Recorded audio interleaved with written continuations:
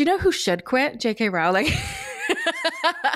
Babe, can I tell you, this story electrocuted my bones because there's just things that make sense, you know what I mean, in life where sometimes you don't think like, oh, that's probably going on. But then like as soon as you see it, you're like, yes, that could absolutely be what's going on here. Mm. Is so, J.K. Rowling, we all know her beat, right? It's the transgender this, the transgender that. She is a TERF, TERF, TERF, surf and turf. And she had this thing where she, like, I don't know, she's just been going off. We'll talk about this at the end of the episode, but this was a bad week to be a woman or to be trans. But someone posted her profile picture and they pointed out that there appears to be black mold growing all up and down her walls. Oh, it's so beautiful, isn't it? If you think about it.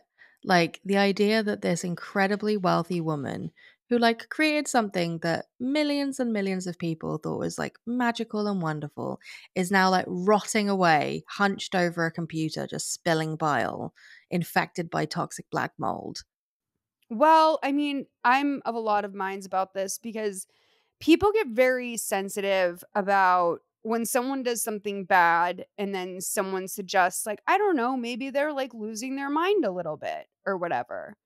And people get very defensive. And like, I remember someone yelled at me because I suggested that Roseanne might be experiencing cognitive decline. This is back when she did that Maxine Waters tweet. And someone, Mm. let's just say, I really upset someone who was like, no, like, I know someone who's going through that. Like, how dare you say that? And I'm sitting there thinking, like, well, I think I dare say that because what this person's doing is insane behavior. And I don't think it's a wild leap to think that maybe there could be multiple things at play here. Not just that, like, they are bigoted and all these other things, but maybe they've lost their mind a little bit. Mm. And with Roseanne, I'm just going to say it has become very clear that Roseanne is not home. Like, she's done a Mhm. couple interviews lately where it seems like she's forgetting why she's there while she's there, and then she'll still make cracks or whatever, but, like, there's no motor behind it really the same way. It's just saying something, like, not related at all, but, like, inflammatory, and I look at that and I say, like, this is a person who is also losing their mind, and, like, Roseanne was for so long, was, like, none of these things that she is now. Mm. And now this is what she does. Like, that's to me, there's something weird there.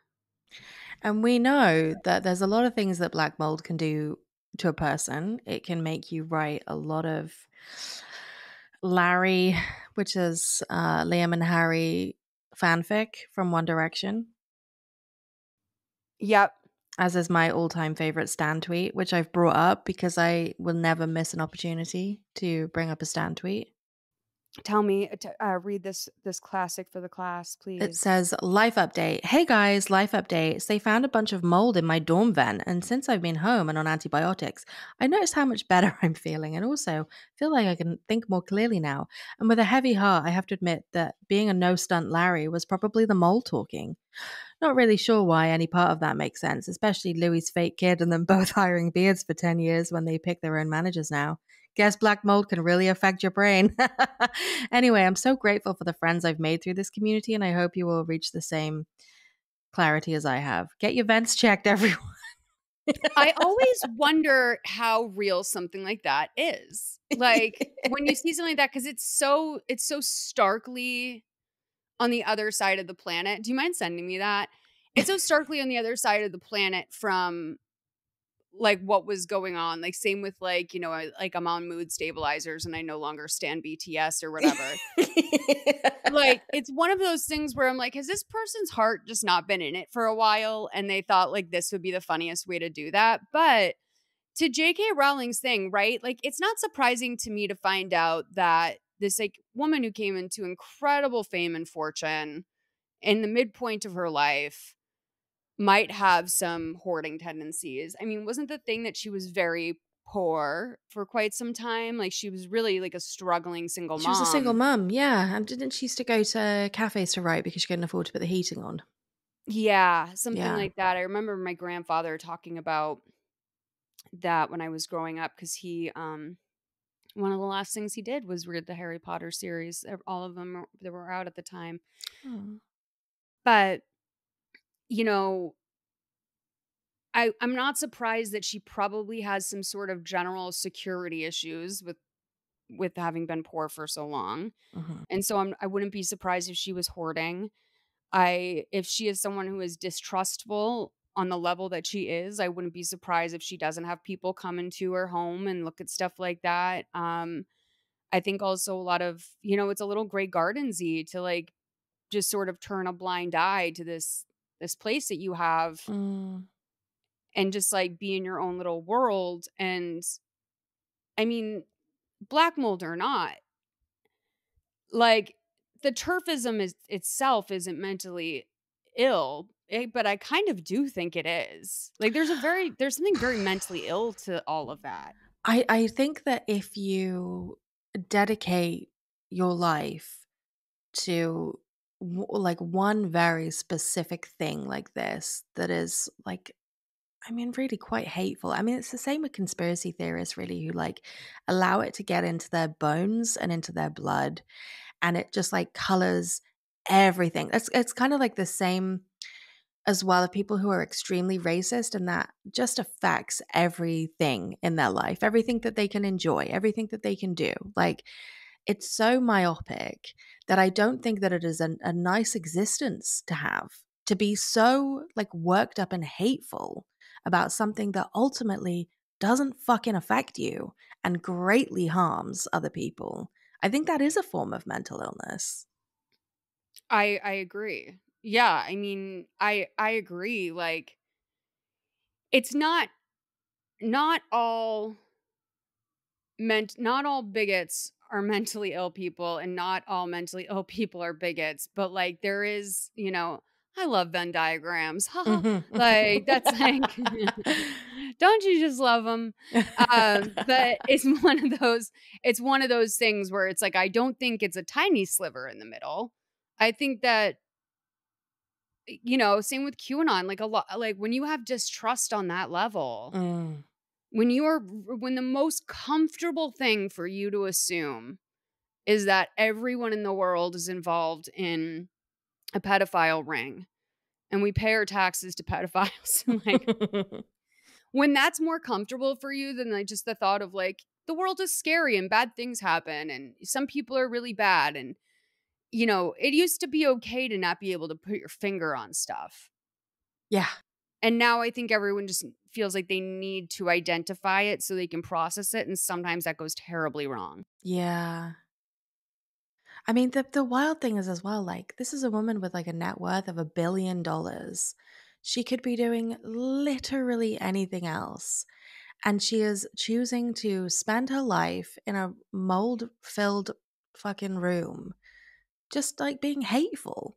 And it's so weird to me that that is the choice that she's made. She could quite honestly just shut the fuck up and enjoy her money in peace for the rest of her life and be cool. And I just don't understand why she doesn't. Like, because the thing is, she could be a turf offline and like just quietly hateful. And like, there's nothing anyone can do about that. And that's fine. She can like hold these beliefs deep within her soul. But she could be doing it on a beach and not tell anyone. Keep it in.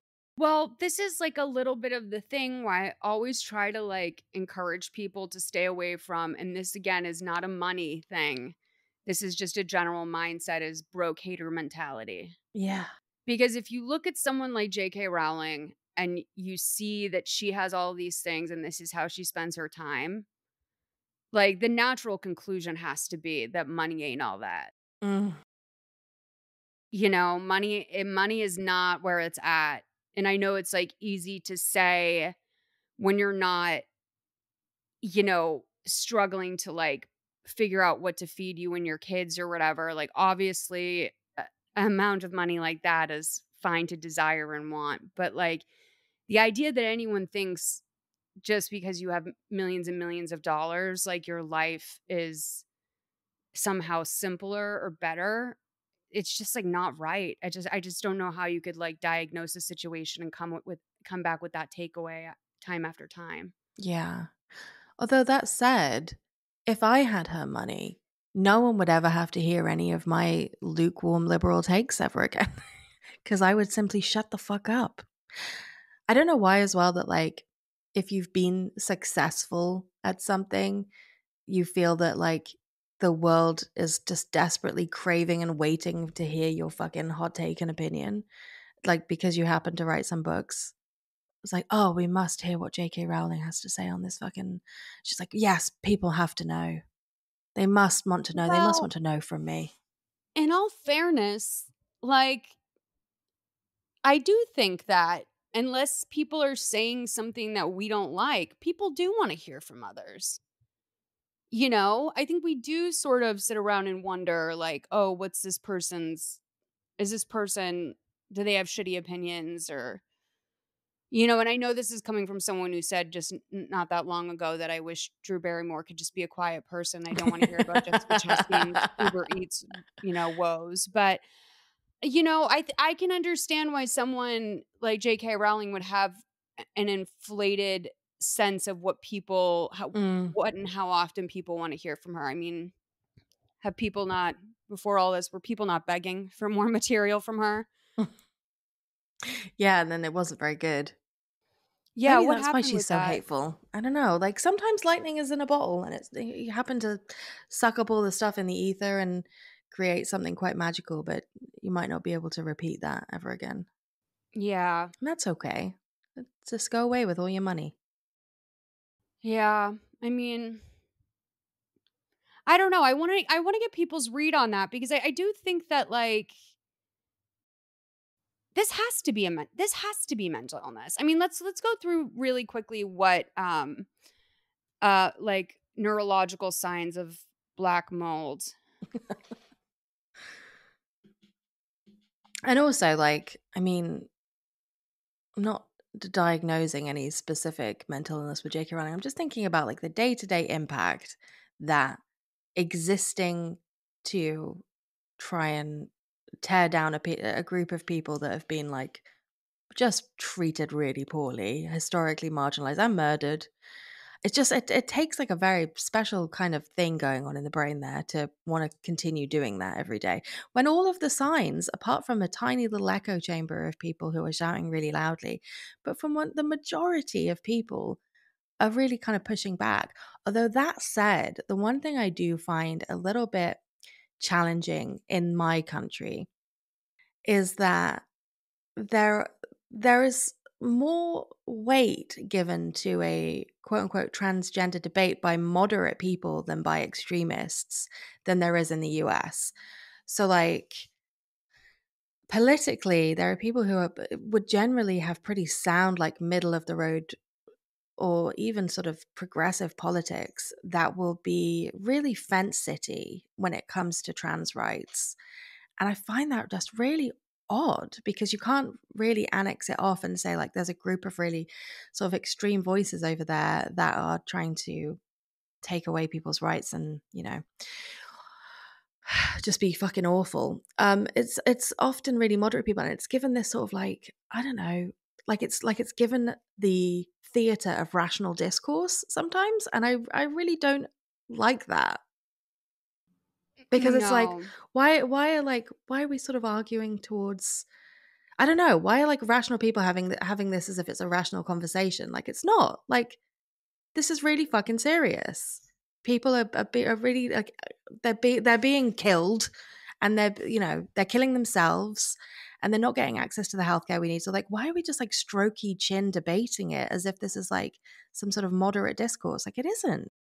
I know. I think it's that thing where it's like, I don't know, it's like when you're like, it's like going to Thanksgiving with like your crazy relative and like the last 3 Thanksgivings, you've done a really good job of like dodging their political beliefs and like the things that they just sort of are on a repeat about that like you fundamentally want nothing to do with. Mm, And then like just one year you like fucking snap. And like I think that that's like where we are now, where it's like the rhetoric is so nonstop that it's like, of course. And I think also like people who have compassion, like a lot of times will see stuff like this where people are just making like really harmful, blatant things. And part of them is just like, let's just like course correct, let's like see if I can stop the loop here, the cycle. But also it's about like you want people to know that you're going to stand up for them. mm, Like, you know what I mean? yeah. You want you want people in your life who are, like, affected by comments that are bigoted to know that, like, "Don't worry, I've got this." Because, like, Mhm. as exhausting as it is for, like, you or me, like, I can't even imagine actually being on, like, the receiving end of hate like that and For just existing in the for world? just existing and, like, Wild. being on the receiving end of that sort of hate unconditionally, nonstop, and, like, it's like I understand why people are tired, and I feel Mm, like, "Okay, well, I don't have to get up and fight this battle every day, so, like, today I'll clap back at someone or whatever." That's, like, mm, very low effort for me to tell a bigoted person to shut the fuck up, and, you know, I don't know. I it's really sad. yeah.